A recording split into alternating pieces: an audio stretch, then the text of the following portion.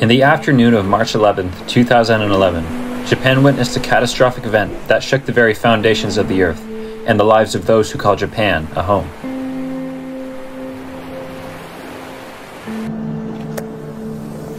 A massive 9.1 magnitude earthquake struck the country's east coast, wrecking buildings and creating a 40-meter tsunami, which quickly followed the destruction of the earthquake. To add to the misery, the tsunami disabled the power supply of 3 of the cooling systems of the Fukushima nuclear power plant, causing a meltdown. Nearly 20,000 men, women, and children died on that day.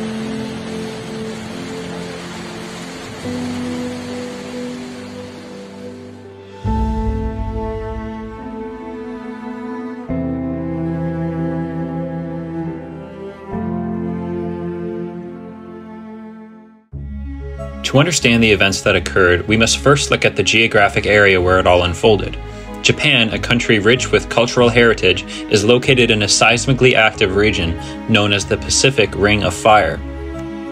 At the heart of this natural turmoil lies the convergence of 4 major tectonic plates: the Pacific Plate, the Philippine Sea Plate, the Eurasian Plate, and the North American Plate. It's a geological battleground where Earth's colossal forces are at play. Japan's geological history is marked by a series of dramatic events. Over millions of years, the collisions and subductions of these plates have shaped not only its beautiful landscape, filled with mountains and volcanoes, but its unmatched seismic volatility. No other country on Earth is as likely to experience earthquakes and tsunamis as Japan, which is why in 1981, Japan's government created a law requiring that all future homes and apartments be built to a certain standard in order to withstand even the strongest of earthquakes. For the Japanese, seismic activity is a part of daily life. However, it's also a constant reminder that preparation is essential. The nation has a sophisticated monitoring and detection system, capable of tracking even the faintest tremors. Earthquake early warning systems utilize a network of incredibly precise and sensitive seismometers to help detect the initial, less destructive primary waves. These are known as P waves. This gives people valuable seconds to take cover or to evacuate.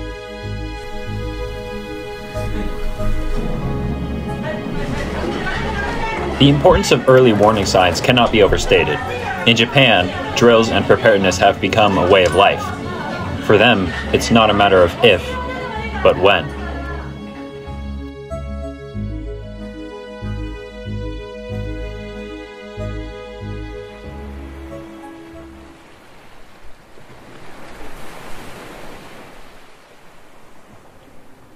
As the sun rose on March 11, 2011, Japan was about to experience one of its darkest days. The Tōhoku region, located in the northeastern part of Japan's main island, was bustling with daily life. Fishing villages and coastal towns carried out with their routines, unaware of the impending catastrophe.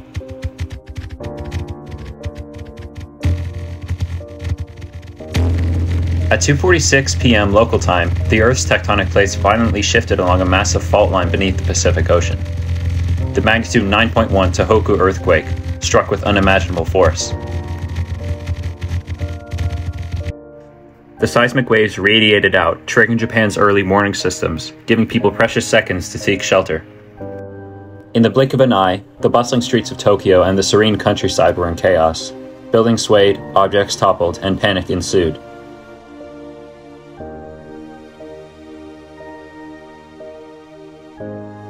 It was a terrifying experience that lasted nearly 6 minutes, and it was only the beginning.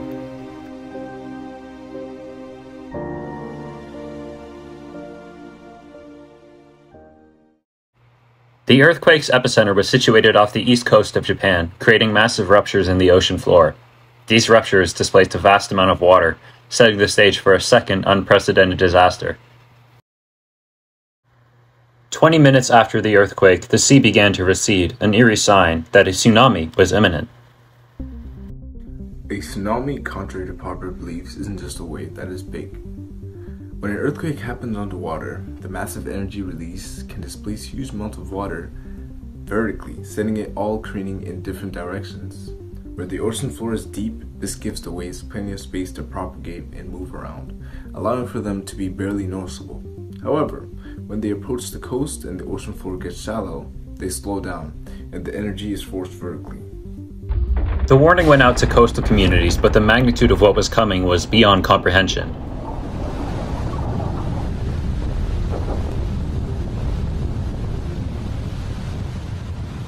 As tsunamis approach the shore, the water begins to recede, acting as a sign of what's to come for those who didn't already receive the tsunami warnings. The closer the tsunami gets to the shore, the taller the water gets, and then, boom, it crashes. The first tsunami wave, resembling a towering wall of water, reached almost 40 meters in height and approached with an unstoppable force. It overcame the seawalls of coastal communities that were built for this specific purpose and submerged entire towns in water.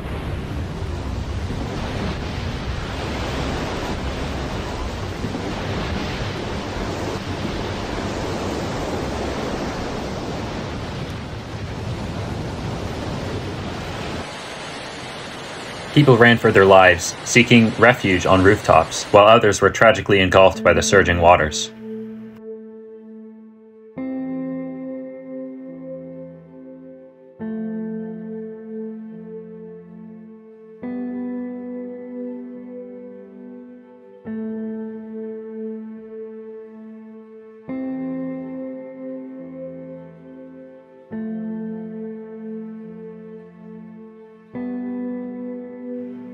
When the water receded, sweeping away countless bodies, the scale of the destruction was horrific. Entire communities were reduced to rubble. We were fortunate enough to get an interview with one of the people that was in Japan during the time of the earthquake. Leslie Chan, Ethan Young's uncle.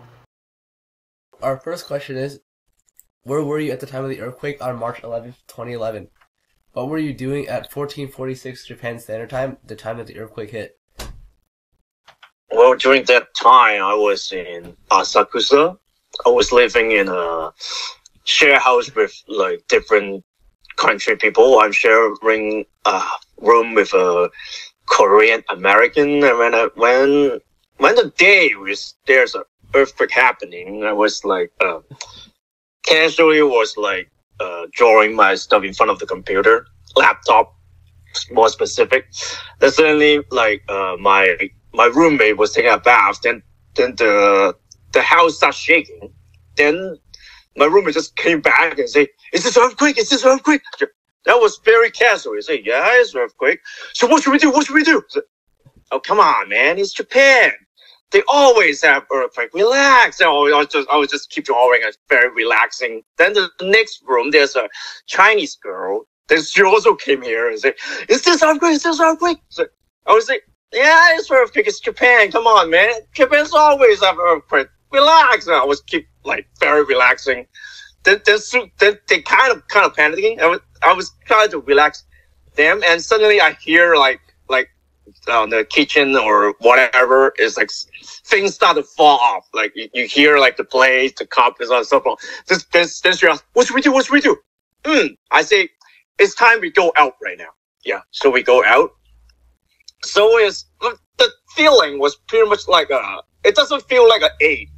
And Asakusa is feeling like a 4.5 or 5. It's not like crazy shaking as what the news was saying. So what happened when we know it's a very big deal is after like in a certain time it will stop, right? Even though it's an earthquake, it won't keep shaking until like whole day. It would like shaking for like 5 to 10 minutes, then it would stop for a while. Then later there would be some kind of a little shaky here and there kind of thing, right? So we go back to the house, the share house. Then we watch TV, and we see like, wow, Fukushima was like there's huge tsunami kind of thing flooding. When I watched the TV, I was like, this is not the latest movie, right? Like because I remember at that time there was a movie called 2020 or something like that. It's about like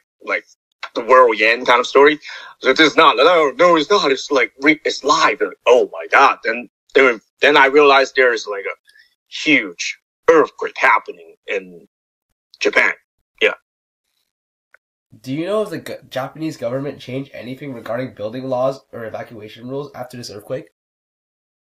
No, because Japan is always having earthquakes, so they always have I think they're very used to have earthquakes, so they already have a system of like when earthquake happens, so you need to like hide under your desk, or you go to a specific open area. When it's really, really bad, you go to an open area, then you just wait until the government told you to do something or whatever. So I don't think they changed much of it, because it's just like the previous experience. They know, they just like try to more alert of what happened if this happened again. So I don't think they changed anything of the system, because they kind of very used to that system right now. If we happen to be traveling in Japan during a major earthquake, what would you suggest for us to do? Yeah, just follow what the Japanese doing. Yeah, because they get so used to it, so just follow what they're doing. If they are very relaxing, so like I don't think you need to panic. Yeah. If they start to panic, then you just need to start run away. Yeah. Yeah. Thank you for joining us on this interview. Yeah. You're welcome. Amidst the chaos and destruction, a final threat loomed. The tsunami had a catastrophic impact on the Fukushima Daiichi nuclear power plant, threatening to cause a nuclear disaster on the level of Chernobyl.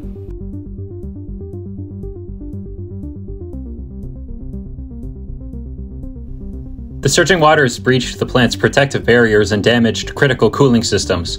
What followed was a race against time to prevent a nuclear disaster. About 154,000 civilians were evacuated from the area, with around 2,300 vulnerable hospital patients dying in the evacuation. Miraculously, the evacuation was conducted in time, and there were no radiation-related deaths.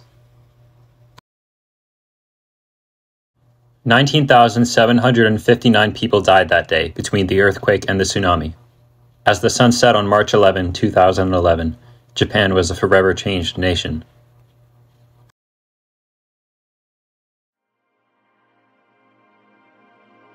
In the aftermath, Japan mobilized an extraordinary relief effort. The world watched as the Japanese people united in their grief and determination to rebuild. Australia, China, Canada, India, New Zealand, South Korea, and the United States were some of the many countries that came to provide aid for the citizens of Japan that were affected. In Japan, the event resulted in the total destruction of more than 123,000 houses and damaged almost 1 million more. The cost and damages resulting from the earthquake, tsunami, and the Fukushima meltdown was estimated at $220 billion, making this the single most expensive disaster in history. After the events of 2011, the Japanese government wanted to better protect their residents, so shortly following the tsunami, they commissioned the construction of a much taller and wider seawall. A massive 400-kilometer long and up to 12-meter tall concrete wall was constructed, costing over $6.8 billion. The residents of Fukushima and various other Japanese towns believe that the walls are an eyesore and a disturbance to their lifestyle, and that the walls will draw away any potential tourists from the town. However, the trade-off is immeasurable, and the Japanese government is confident it will be able to protect against future tsunamis. If you're watching this documentary shortly after it was released, that means it's been around 12 years since the disaster initially happened. So in that time, has Japan effectively prepared for when something like this inevitably happens again? The answer is probably.